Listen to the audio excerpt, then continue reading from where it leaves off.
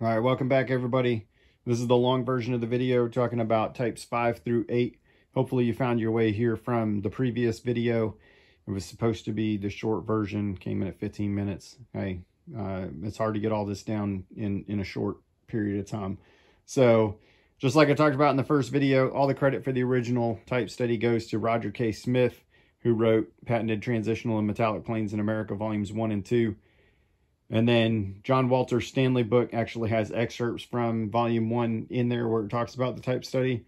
And among other places, those were the main sources for where I got this information from. There are some other online sources that you can find, such as Patrick Leach's Blood and Gore, Wooden Shop, Hyper Kitten, Valley Woodworker, Hans Brumner. That's the book that you see up there with the color pictures at the top of the video here.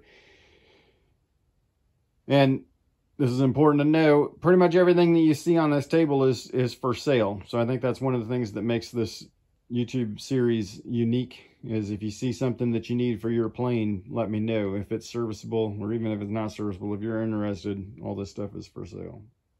But the main takeaway is that all the information was from the original type study, which was done by Roger K. Smith, and he gets all the credit for that.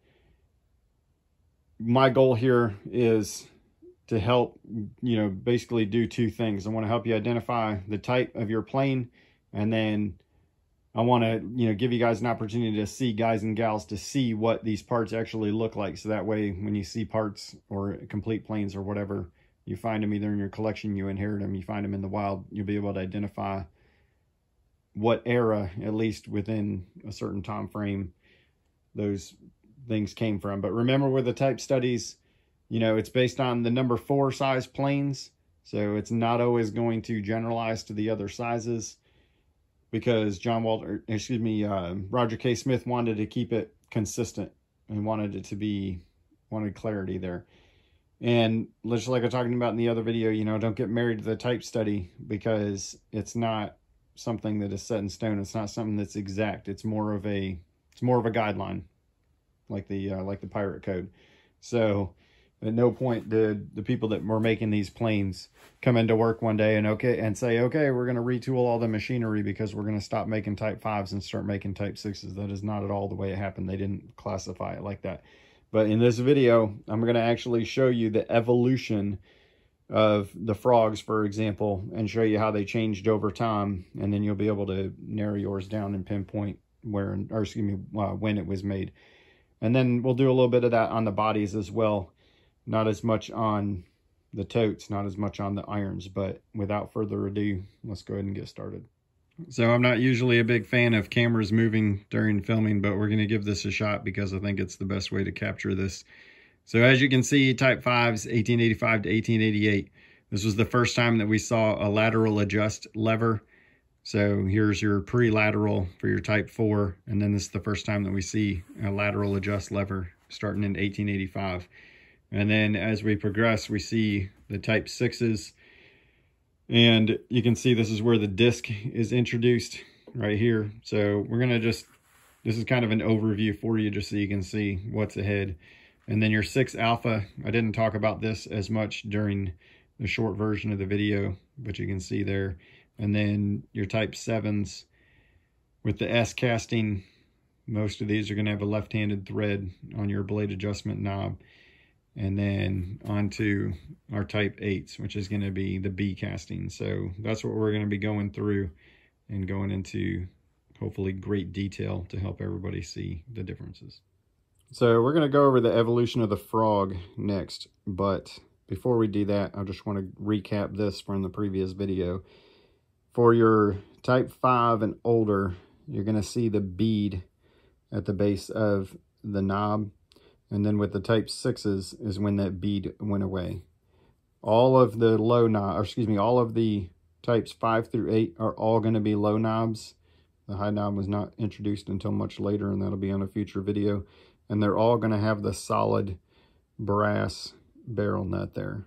So all low knobs, all solid brass for the knobs on the type 5 through 8. So now we're going to look at the evolution of the frog. So I got the type 4 frog out here just so that you can see how it changes.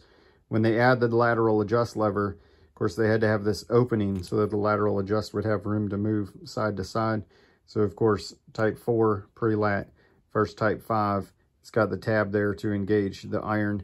And then it's got Stanley written or etched into the lateral at the base, whereas later, of course, we know that it moved up here. And then when you look at the type study, it'll say, oh, it's supposed to have 2 patent dates on it. So that will look like this right here. 2 patent dates, one above Stanley and one below Stanley. But if it doesn't have it there, don't fret. Just flip it over, because sometimes it will actually be on the bottom or on the back of the lateral adjust lever, like so. So I've got a couple of them there that are on the back. And then I think this is worth noting as well. This is your pre-lat, and you can see underneath where the blade adjustment knob goes, this is rounded off right there. All of the Type 5s that I have seen all have that rounded off on the back like that, underneath where the blade adjustment screw goes in. So as we're moving from Type 5 over to Type 6, notice how you're still going to have that same small opening there, even though they've now introduced the disc or the wheel for the Type 6. So that's going to be your first telltale sign. And then instead of 2 patent dates, we're going to have now 3 patent dates on the 6.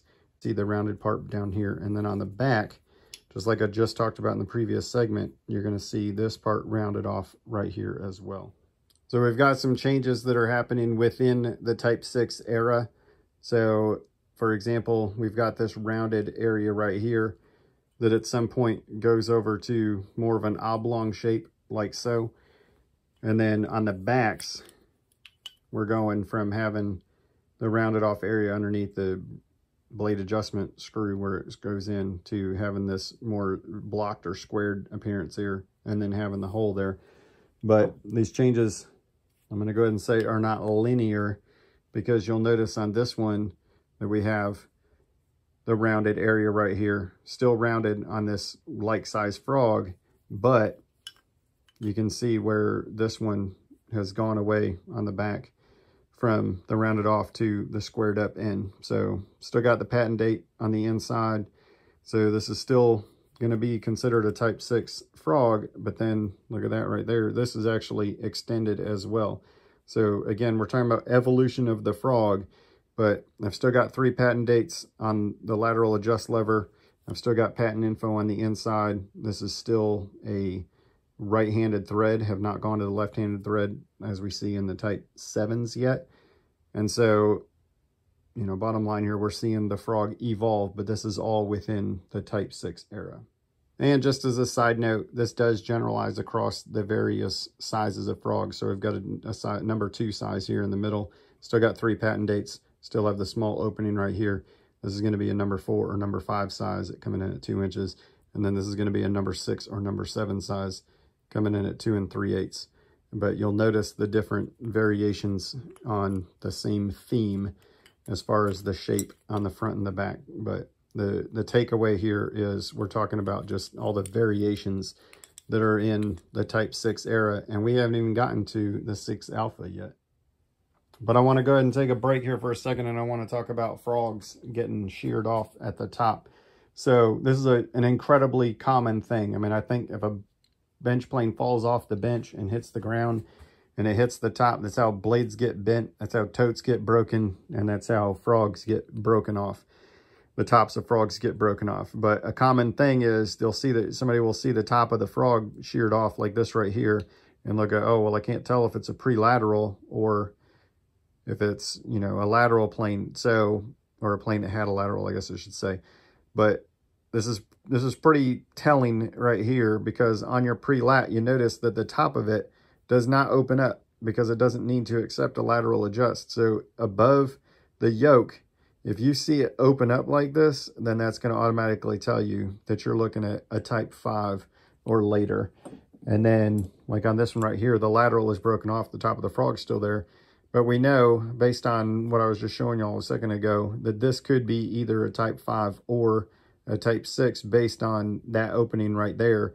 It's got the rounded area here, and then it's got this part rounded back here. So I'm going to call this one, you know, probably closer to Type 5, but there's really no way to definitively know without that lateral adjust lever being there.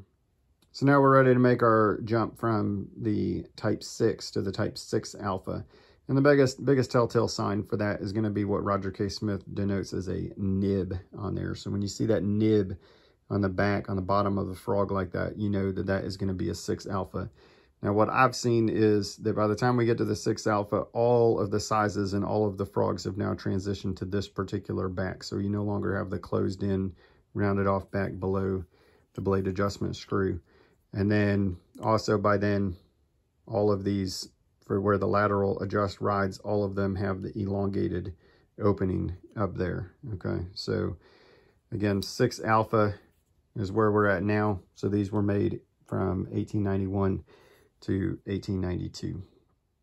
And you can kind of think of that nib as a precursor to the casting marks, because as we progress through and talk about the 7s and 8s, the S casting and the B casting, that's going to be the same location on the frog where that was located. And we're now evolving from the 6 Alpha over to the 7. And of course the nib goes away. It's replaced by the S. And not all of your Type 7s are going to have that S casting. Most of them will, but not all of them. And you remember during the Type 7 is when we went from the right-handed thread over to the left-handed thread. And so they reversed that with the Type 7s. But again, not all Type 7s are going to have the left-handed thread. But we've now fully evolved. We're now completely elongated here. We're elongated here. Moving over to the left-handed thread. All of these are going to be blocked off, squared off with the opening there. And then your biggest telltale sign for Type 7s going to be that S casting for the Sessions Foundry. And then we do still have the 3 patent dates on the lateral adjust all the way through Type 7. And now we're going from the Type 7 to the Type 8.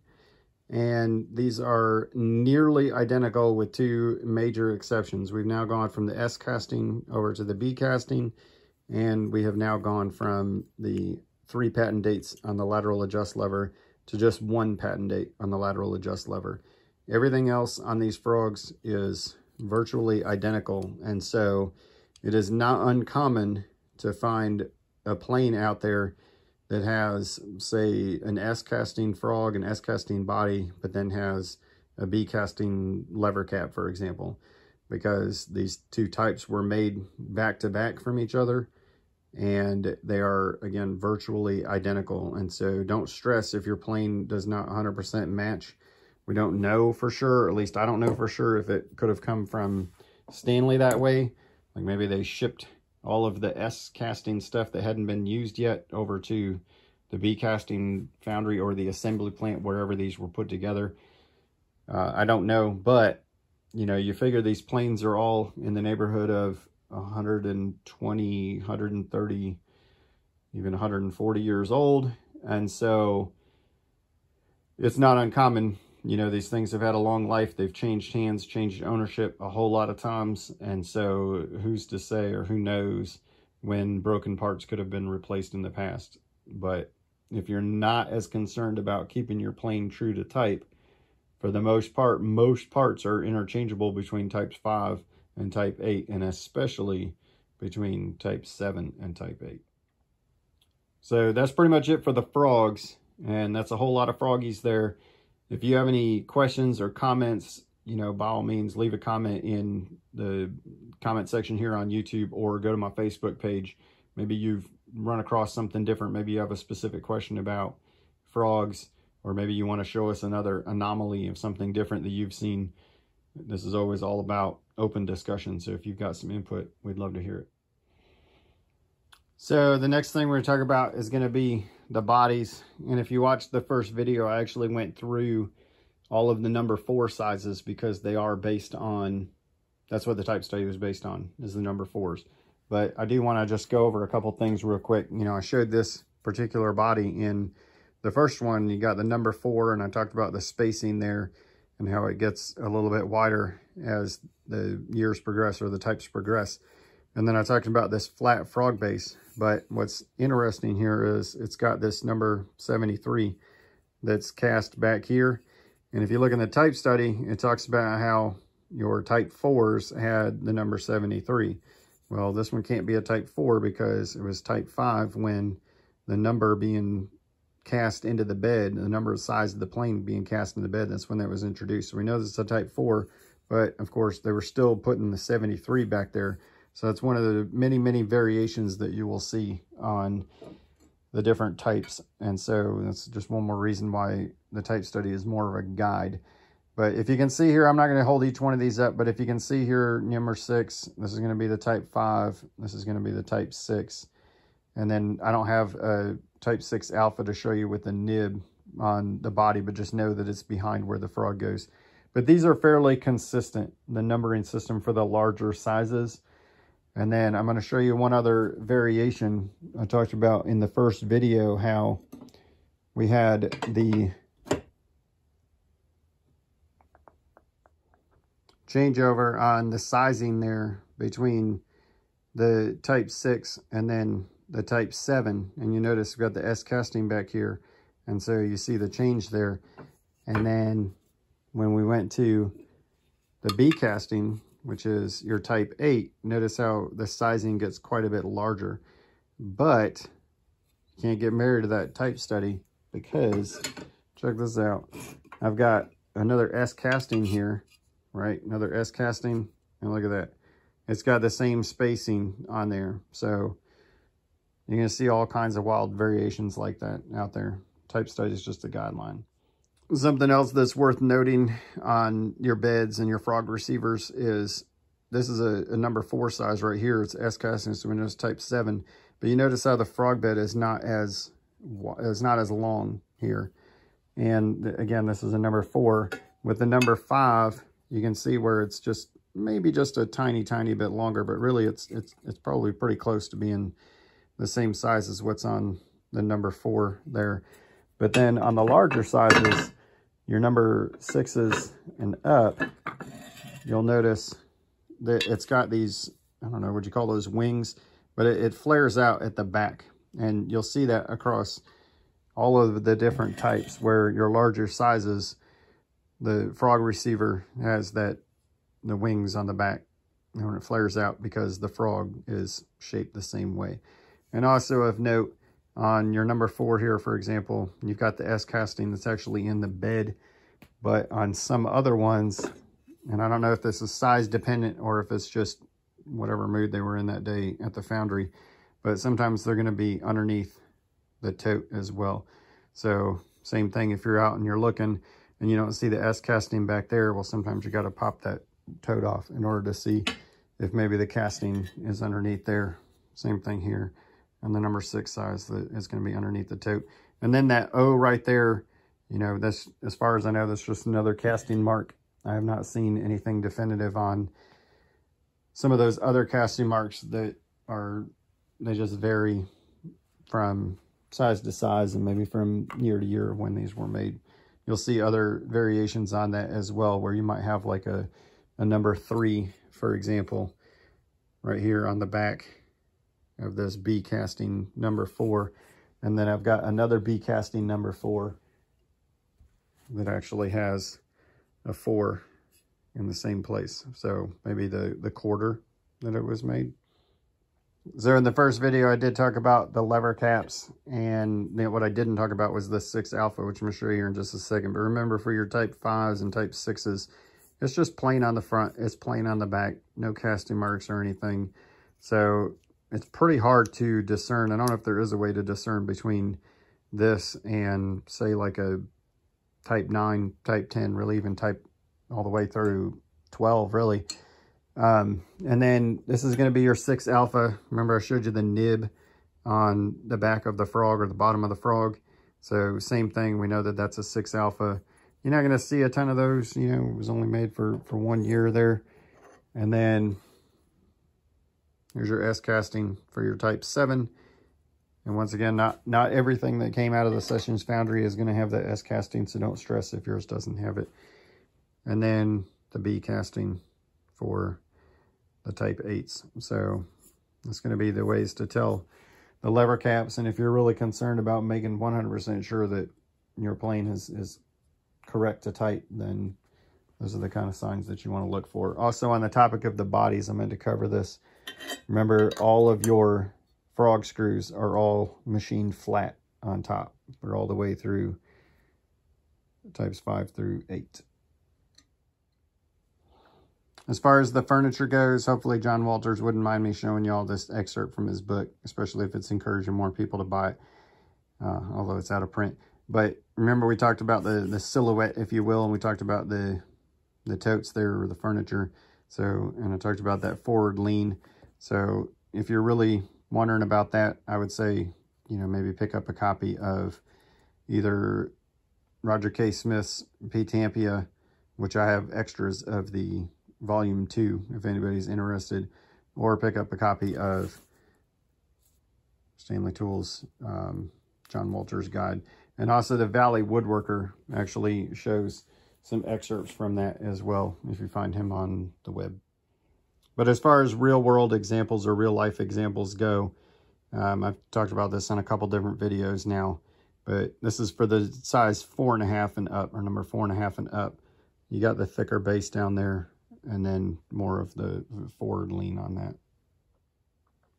And I talked about this briefly on the short version of the video, but if y'all remember, your early type 5s and type 6s are going to have the opening at the top of the iron up there. So you would slide the chip breaker up, and then you could remove the chip breaker with the screw still installed by pulling it through the hole there. And then this one is going to be the P trademark. I don't have a good example of that to show you on an iron, but hopefully Hans Brumner doesn't mind me showing y'all in here the P logo right there. That's what that looked like, you know, as of 1886 there. And then as far as your Q logo goes, as Roger K. Smith calls it in the type study, this is going to be your Q logo right here. And it was actually introduced in 1891 with the 6 alpha, with the type 6 alpha is when we first see that. And then this one, this Q logo actually stays all the way through the type 7 and the type 8. All right, instead of trying to splice this in, and when I was talking about the frogs, I'm just going to add it at the end.